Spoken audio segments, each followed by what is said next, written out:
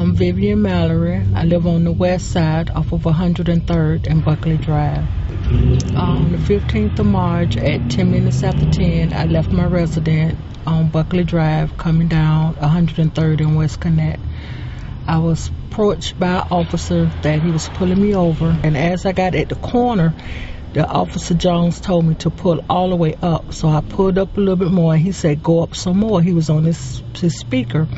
So I made my turn. I came over and parked in the medical equipment place, so that way it was plenty lights I can see. So he said, well, ma'am, didn't you know that I was stopping you? And I say, no. So he said, well, your tag is suspended, your license is no good.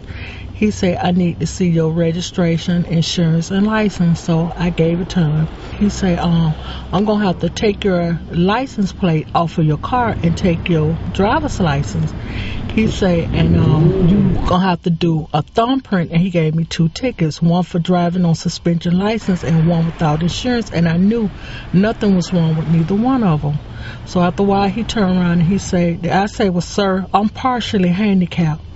How am I going to get home? He said, ma'am, what I would love to see you do is to move this car so I have all the rights to take you to jail.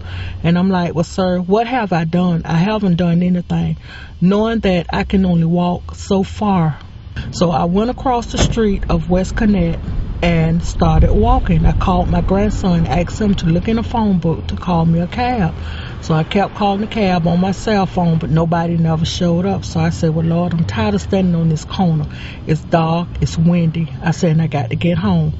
So the buses don't stop running. So therefore, I walked from 103rd and West Connect back towards where Walmart is, and that was a long ways. I was like walking until my leg was like giving out.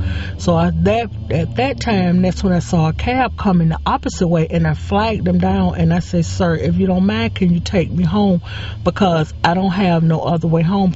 Well, I called the driver's license place and I asked her, can you tell me why my license being suspended and I wasn't notified? There was, she told me, she said, well, Miss Mallory, it's nothing wrong. Your license got no business being suspended, nor your tag should have been taken off of your car, nor you should have gotten 2 tickets, nor fingerprinted twice.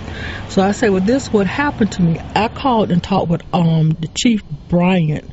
And he talked very nice and everything. He sent me a complaint form. Well, I already filled it out and sent it back to them. I'm just waiting to hear what they got to say. Nobody said they were sorry. Nobody said anything. I haven't heard from nobody.